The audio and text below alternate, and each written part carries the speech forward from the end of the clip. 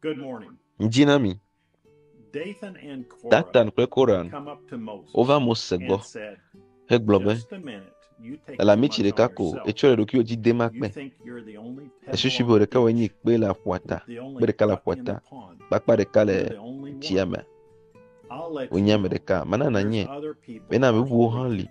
siwo le kɔkɔe. Lo, Moses didn't say they wasn't Mose holy megblɔ be womele kɔkɔe o ɖe, because Moses had a elabena mission. Mose la He had dɔdeasi to aɖe le carry ame it asi out. si ŋuti dɔ le And be woawɔ. Korah and Eye Dathan Kora kple Datan la, organized a group wodo and was coming woɖo against ɖoɖoa ƒe Moses. hatsotso amewo be yewoatsitre Mose God nu. opened up the earth Mawu and swallowed them ʋu up. anyigba la See, hemi wo gbla. they failed to recognize the message. Woda ƒuƒoea de Yesu ƒe The gbedeasi la. Eagles are gathering Xɔwo le together ƒoƒom ɖe letter du from ƒe the leta Branham tso Branham ƒe Tabernacle agbadɔ la me and Brother kple Joseph nɔvi ŋutsu Branham. Joseph Branham gbɔ. Dear artesian well drinkers, the bride will never be the same. Tometsi vudo me NOLA LƆLƆ TƆWO, ŋgbetɔ la magate nye ame ɖeka ma ke Easter ƒe ŋkuɖoɖo dzi kɔsi la nuwu sia, si Aƒetɔ la na mí megbe o. Wotu mía katã ɖe xɔ me kple eyama le ka dem henɔ eyama subɔm kɔsi la ƒe nuwu la katã. Eƒe amegbɔnɔnɔ yɔ míaƒe aƒewo kple hamewo me fũu. Míenɔ mɔkpɔkpɔ gãwo me ale gbegbe. Míenyae be esia nye Aƒetɔ la ƒe lɔlɔ̃nu na mí. Mawu nɔ dzadzraɖo wɔm be yeawɔ nane. Míetso ka le xexea me kple eƒe modzakaɖeɖewo gbɔ. Míewɔ ɖeka le xexea katã me le ɖekawɔwɔ me. Míenɔ anyi ɖe du le dziƒo nutowo me le mía ɖokuiwo dzram ɖo esime wòle nu ƒo ge kpli mí le mɔ la dzi.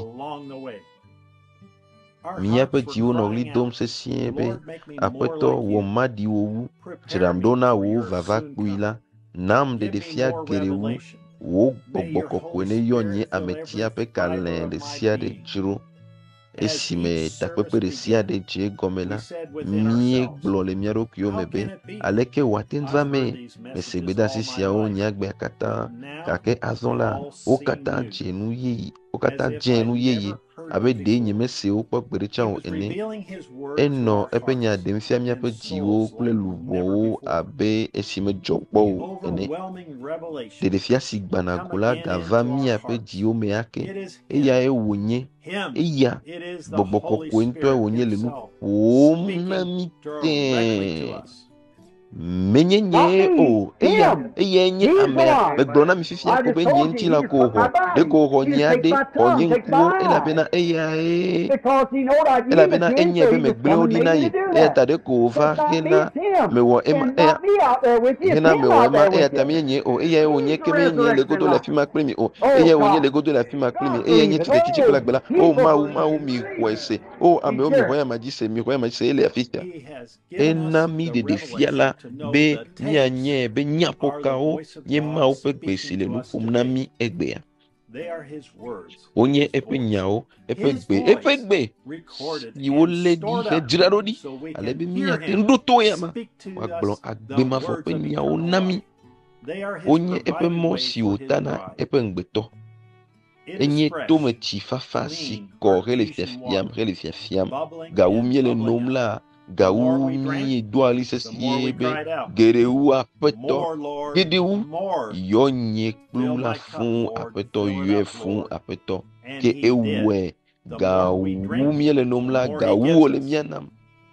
He megbe la woɖe gblɔ be Satana kpɔ gege to nyanyui la ƒe ŋusẽ dzi, to dziƒo Mawu ame si ɖo hedɔ eƒe dɔla be wòaɖe gbeƒã nyanyui la na mí dzi, to Mawu ame si ŋlɔ nya hedɔ eƒe dɔla ame si nɔ anyi be wòaɖo kpe eƒe nya dzi.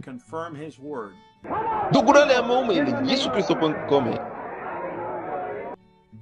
Ele be abosam na dogo ɖa le dɔléla ɖe sia ɖe, fukpela ɖe sia ɖe me. Azɔ Mawu ƒe ŋusẽ fɔ mí ɖe tsitre na lãmesẽ kple ŋusẽ ake. Emegbe la tsɔ míaƒe dzime ƒe gogloƒewo me ke la, míegblɔ be azɔ melɔ xɔ Yesu Kristo abe Mawu ƒe vi si fɔ ɖe tsitre ene, eye nye ɖela, eye nye fia, eye nye dɔyɔla. Mehaya azɔ, mekpɔ ɖeɖe, manɔ agbe na eyama, esi ku ɖe tanye, mafɔ le afi sia le agbe ƒe yeye wɔwɔ me, be mayi ɖawɔ nye nyuietɔ, Keke akena eama. Amesi fore chitretanye. This is the Hallelujah. artesian water we drink from every Tometi day. enye sin. It is the only well Tometi that comes si direct no from miele heaven gbesi agbe that's enye si. flowing Enye all vudo the de kasi time. chochi potensi le It sasrami is esi ayi. Ele self-supporting, dokuisi always fresh efana and clean. ekona kokoko. It's never Me papa na stagnated. gbere It's o. Enye living chigbagbe waters o that's si constantly trona changing, eji revealing de nanu something ye new ya de to the fiana bride ngbetola all the yesi time. ayi. It's always a bubbling up.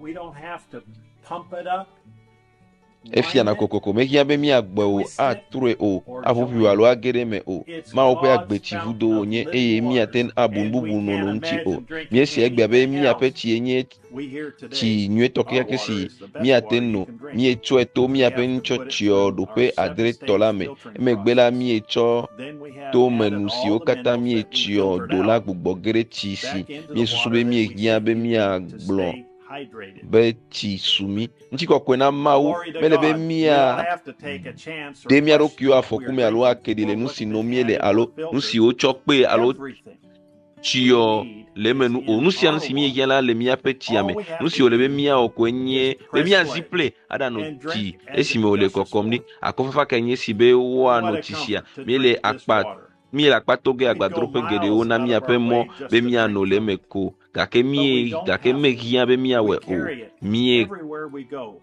kone In our ya homes, afisi in our afisi mie ina churches, le mia pe ape at ome work, le mia pe driving in our rame ome cars, le going dome ne for a mie walk. le mia pe We drink vuokum and ne we mie le drink azolizom and we drink. mie no na gano na deji Oh world, oh hehe come vano drink chichoma o pe God's vudo provided si fountain. ona It's the lame only e enye place tepe where you de don't kasi have to melebe worry and mi say, avon aglobe I mele pray gbedom da the be Holy gbogbo Spirit kokwe will na akpota protect nye me be nye that I don't magano drink nane si anything melebe illegal. mano o nuakata It's nye all nya pure, jaje si dio do vindicated pe word sile sasaramcho flowing from jipo the pe vudo fountains me of heaven. tepe bua de keme gali na pe ngbetola be wano chile There o is no vano other chikpi mi le place mia pe for his to me bride to chivudo la drink. me consider gbesi ale tro gawi ve me Come jive pe drink game with ese mia se us chido si at ogome our ngo la artesian devo ne well flame na ne ko adre this bla vivo Sunday aden at e 12 no video p.m. sebra na ngolo si wa le Jeffersonville dongona time yo da sila as we sese hear salmo Broken bla Cisterns, tonvo aden asieke yeremia dave 6407268. piku yueve yueton Yohanes Brother kokwen Joseph Branham.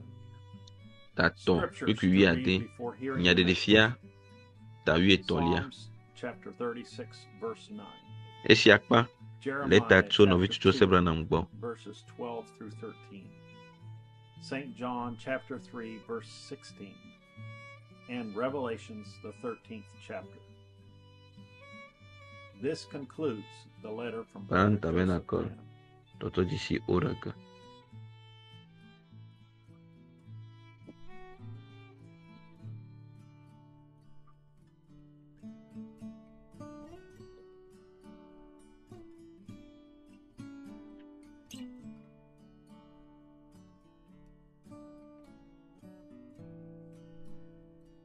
Fellowship studies inafa o